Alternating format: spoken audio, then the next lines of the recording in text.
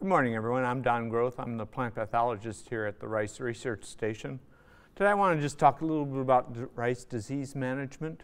And the big thing is we're going to look back at 2020 and see what that means for 2021. You know, we've learned some lessons and there's been some changes that we're going to have to adapt to. 2020 was an unusual year, to say the least. Luckily for diseases, it wasn't as bad as what could have been. Sheath blight started off early, but not come as excessive as it's been in some years.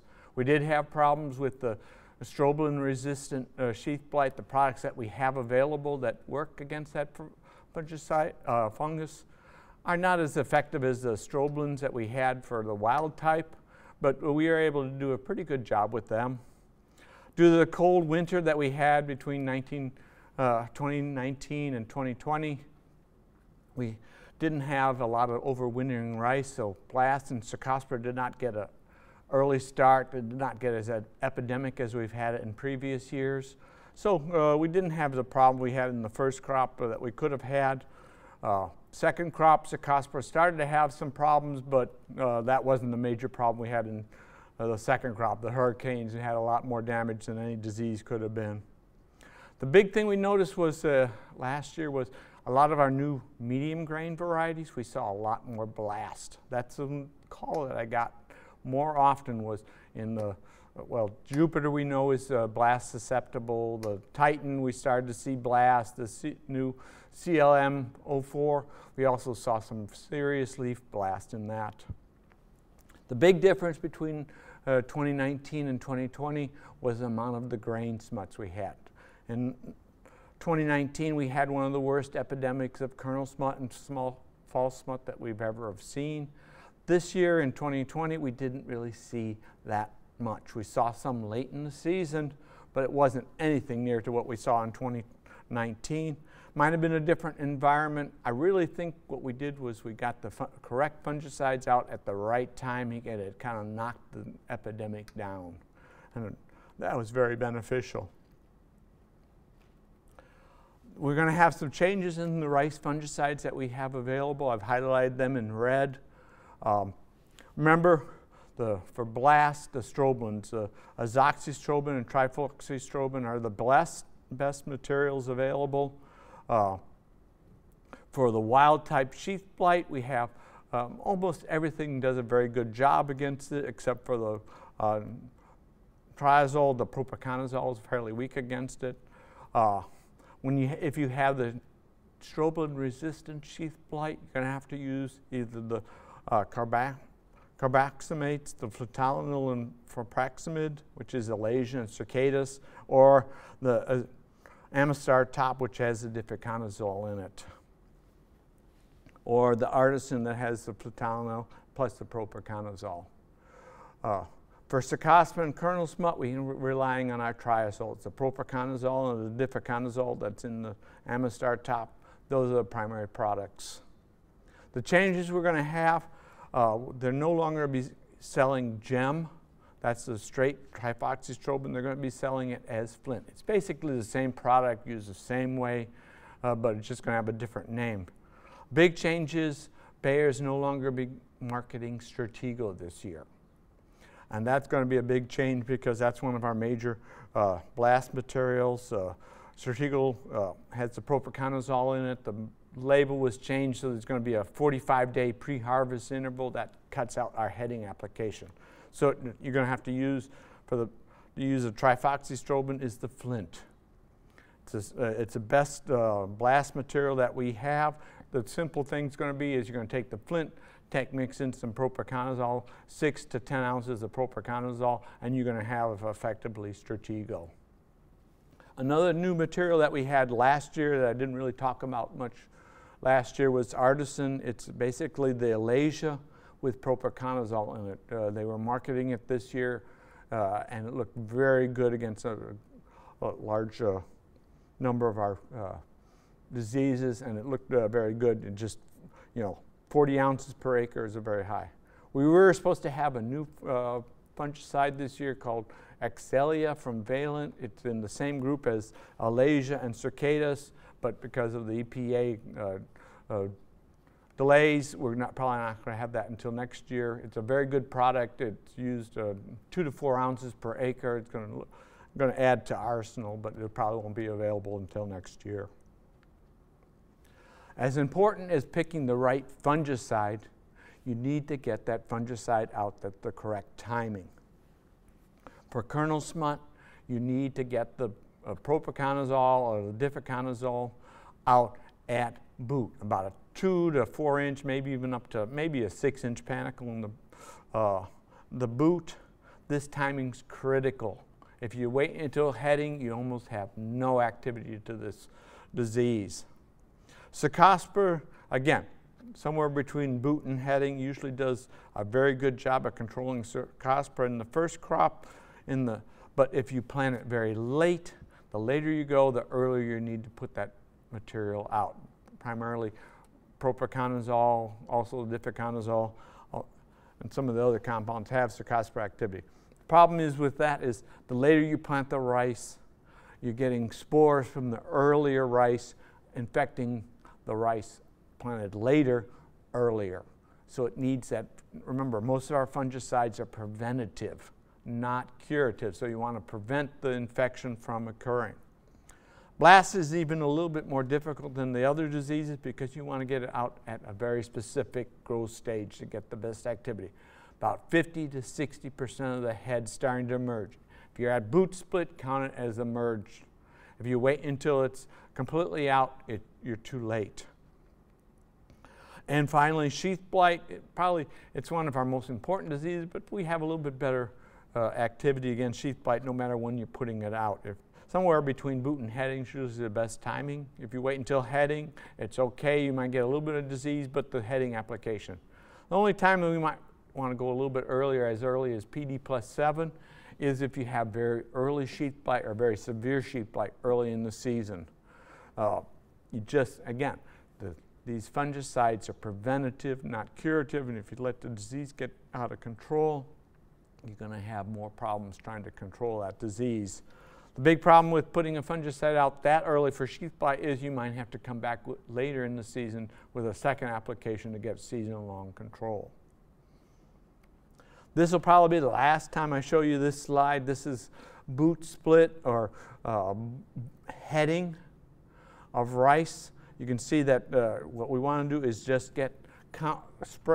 apply the fungicide, especially for blast, when the heads are just starting to emerge. If you wait until those heads are completely emerged, you probably lose 300 to 500 pounds of yield potential in that field. Okay, let's go look at each disease. Let's start with blast management. The most important choice you make is before you even plant the rice, and that's picking the most resistant variety possible. Especially in the Northeast where you're looking at alternate irrigation systems, the furrow irrigated, alternate wet or drying, whatever you want to call it. You're basically dealing with upland rice, and blast is a lot more severe under upland conditions and flooded conditions.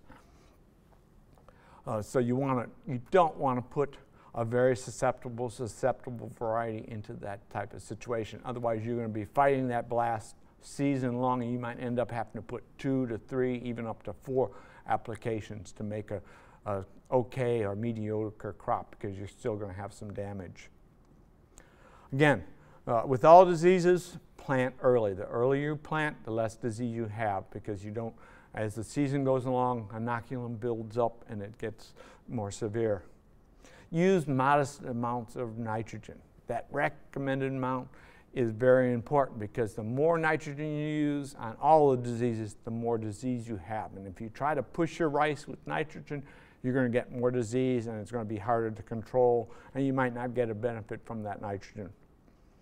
With blast, the most important control method is keep it flooded.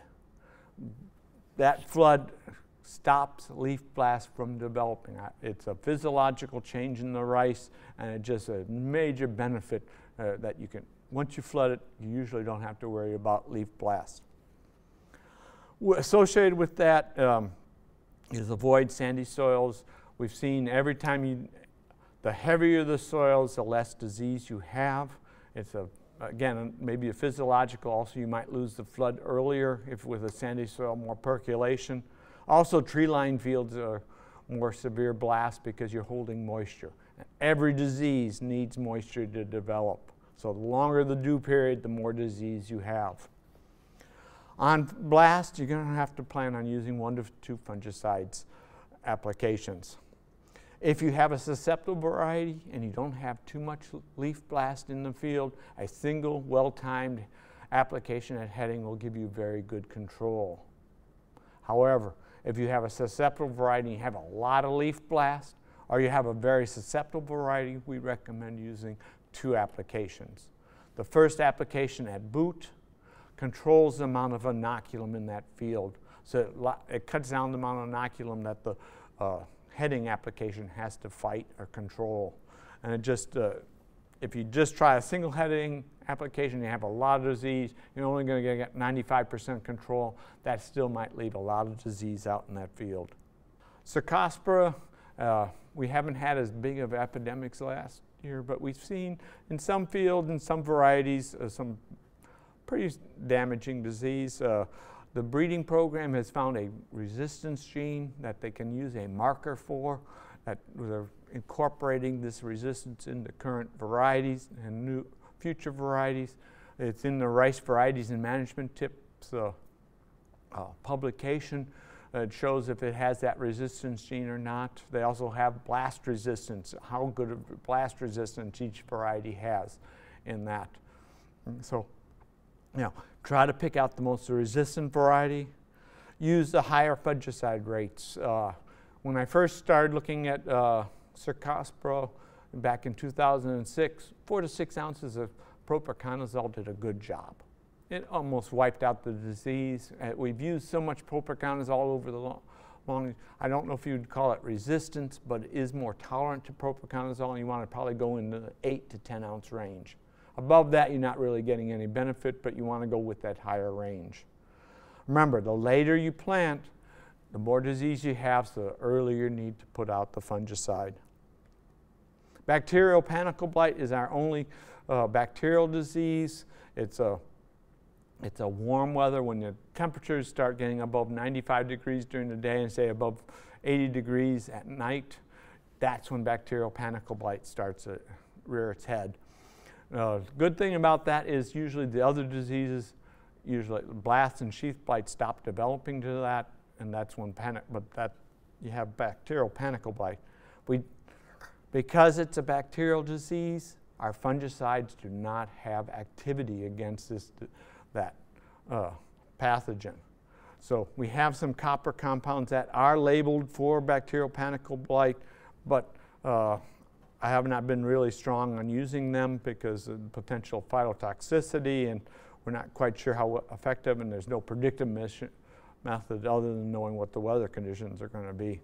But with the reduction in the number of bacterial panicle blight susceptible varieties, I don't think this is going to be as much of a problem in the next few years. We had that epidemic last year in 2019 with kernel smut and fall smut. We had fields that you could see orange to greenish clouds coming out of the fields. We had combines turning black from kernel smut. This year we have not seen that, and I'll get into that in a second. Again, with all the disease, the earlier you plant, the less disease you have, especially with this disease. When I usually do 3 plantings during my growing season. I plant early in March for sheath blight, bacterial panicle blight, then an April planting, and then a May planting. Usually I don't see any kernel smut or fall smut until the May planting down here. With these diseases, as every disease, but these are a little bit more sensitive, the higher the nitrogen rate you have, the more disease you're going to have. Don't try to push your varieties with nitrogen. You're going to end up causing disease situations that you're not going to be able to. Propiconazole or the dipiconazole at mid-boot, 2 to 4 inch panicle works very effectively. Fall smut a little bit more effective than kernel smut. Basically, most of our varieties, you can consider them probably susceptible or moderately susceptible. We've seen them in all the varieties, and we really have had consistent enough disease to really screen for disease resistance. Again, timing is critical on this disease, and it causes some problems in our trying to control the other diseases. 2 to 4 inch panicle at the kernel smut is ideal. That's fine if you're working trying to control Cercospora or sheath blight. This is a really good time to put out those fungicides most of the time, except for those cases where I mentioned earlier. The big problem is that when you're trying to control both kernel smut and blast. The kernel smut has to go out at boot. The blast fungicide has to go out at that 50 to 70% heading. So what I would recommend, and I know you don't like to do it, but put out the propiconazole or difluconazole containing materials at boot, then come back with the strobilurin at heading to control the blast. I know it's 2 applications, but with these 2 diseases, growth stages are critical for control. We had a fungicide last year on Gemini, CL Gemini. It's a hybrid that's very susceptible to fall smut and kernel smut. And you can see the blue bar there is the unsprayed check. And what we did was just in a 4 by 16 foot plot, we counted the number of heads that were infected with fall smut. We didn't have any kernel smut, we had fall smut. You saw about 50 to a couple of plots had almost 100 panicles with fall smut on that. That's a lot of smut in that. So we did have the disease pressure last year. The next 3 bars, you hardly can see them because that is 6, 10, and 16 ounces of propiconazole tilt there. Virtually eliminated fall smut. I am actually surprised it was this effective against this, but if you put out the materials at the correct time, you get very good control. And I think that's what we saw this year. And that's why we didn't see as much fall smut last year. The little small bar, orange bar is Amistar. It's got the difluconazole in it, and it's very effective. We also included one of the other materials, Alasia. It had some activity, not complete control, but when you add the propiconazole that has the next bar, Artisan, you got, again, very excellent 90-95% control of that. We also put in the straight difluconazole, that's the top MP, and it was very effective. Any of the triazoles, either the propiconazole or the difluconazole, very effective against the material. Really, that data didn't even show you the complete control that we were getting at. This just shows a picture of the top panicle is from the unsprayed check. We had 20 to 30 galls per head on most of those heads that I counted. The panicle below it is from one of the treated plots, and we only had 1 to 2 galls on those infected things. So we're getting very good control of the fall smut. From work from Arkansas, they also have very good control against the kernel smut from these compounds. Key points: know the susceptibility of your variety. Check your rice variety management tips. Look at it. If it has a very susceptible rating, those are the diseases you're going to have the problem. Once you get into moderately susceptible, moderately resistant, or resistant material, normally that disease isn't a consideration. Manage it correctly, that crop. Think about it. Get out there. Plant early as you can. Flood it up early and use the correct amount of nitrogen. One thing on planting date is, you always have that field at the end of the season, late in the season, that, maybe 30, 40 acres you want to go ahead and plant. Don't throw a blast susceptible variety into that field. You're just asking for trouble. Try to keep your most resistant variety for that late planting. The next thing is, starting about tillering, go out and scout for the presence of disease. If you don't know what disease is out there, or if you have disease or not, you're not going to know what to treat, and you're going to just be kind of blind. Starting at tillering, you're probably looking for blast. Once you get up into boot and heading, you're looking for sheath blight. Make sure you identify the disease correctly. Remember, our fungicides are very specific to which diseases they control. Also, you need to, if you know which disease you have, you know what growth stage you need to apply those fungicides for. While you're scouting for it, I'm talking about it, is make sure you check the growth stages so you don't get surprised. If you drive out there and all of a sudden you see a bunch of heads starting to emerge and you wanted to put out a blast fungicide, you're late. You've lost a lot of the benefits of a fungicide. Pick the correct fungicide, the mode of action, is important depending on what diseases you have. Apply it in, most importantly, apply in a correct and timely manner. You know, don't spray just before rain. Get it out at the right growth stage. Use a full recommended rate.